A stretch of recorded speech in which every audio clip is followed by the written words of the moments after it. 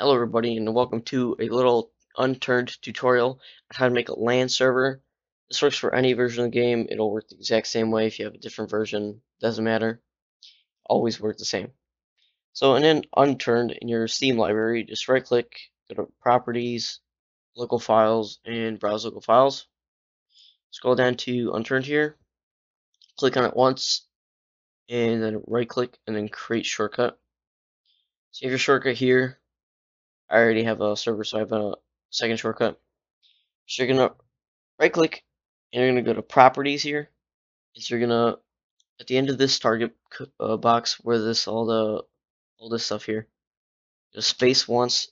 You're gonna paste what I have in the description. You can copy it or you can just copy it from right here in this video, but I'll put it in the description so it's easy for you guys. So after the slash is all you need to worry about really. If you want to name your server, you can name it. So I'm gonna name it tutorial. Just click apply and okay. So that's the server right there, and you can launch it, and you have to launch it.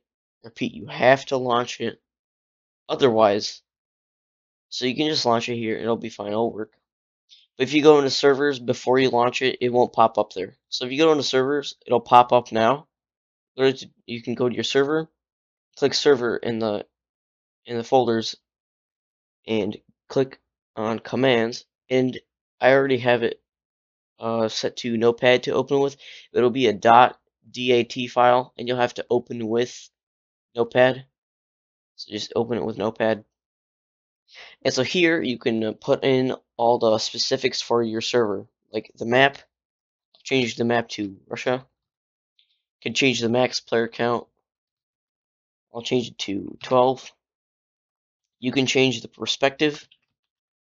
I'll set it to both, say like first and third person. And you can change it to PvE or PvP. Let's set it to PvP. And you can change the game mode, easy, hard, or gold. So I'll change it to easy for now.